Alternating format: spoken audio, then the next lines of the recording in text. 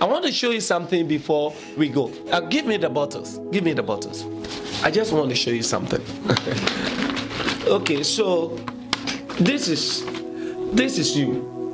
Look at how filthy and dirty you are. All right. Before Christ Jesus, this is how you are. This is the sinner.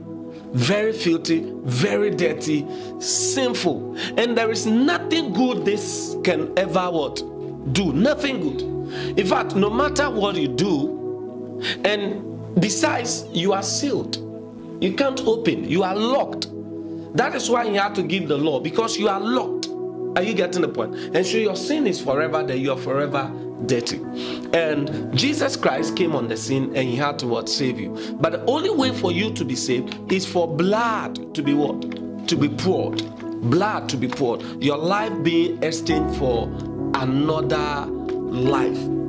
Are you getting it? So when Jesus came, you were so useless that nothing good could be done out of you. So what Jesus did was that he came to take your place.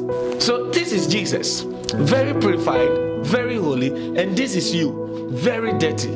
All right, and you must die because you are what? You are dirty. So what Jesus had to do was to just, this is what happened. He just swapped you. All right.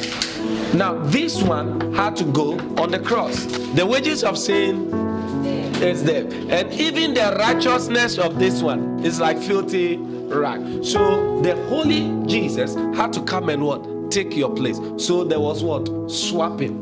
And when he took your place, what happened is that he died for you.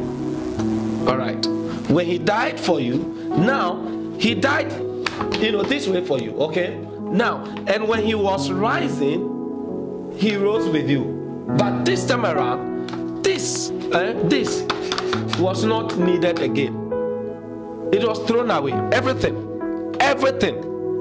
Because when we say this, we are not talking about the outward. We are actually talking about what is inside. So you are inside. You understand? And he had to change you. Now, a Christian, it's not like he poured this out and then poured this inside this. No, he completely took this out of the way. So the man Jesus died for died, but the man he rose for is you. Hallelujah. Amen. But before you became like this, he had to do something. Bring the wine, the bottle, the wine, yes. Before he had to do that, his blood, which is the blood, he had to pour it. He poured it.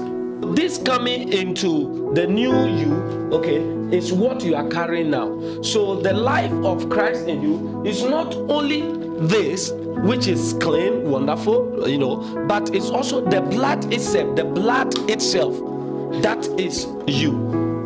Do you understand what I'm talking about? So when we talk about the blood of Jesus Christ, we are actually talking about your substance. We are talking about you. Amen. That's why Satan cannot touch you. Satan cannot. Demons, they fear you. They fear you. Praise the Lord. You need to believe this.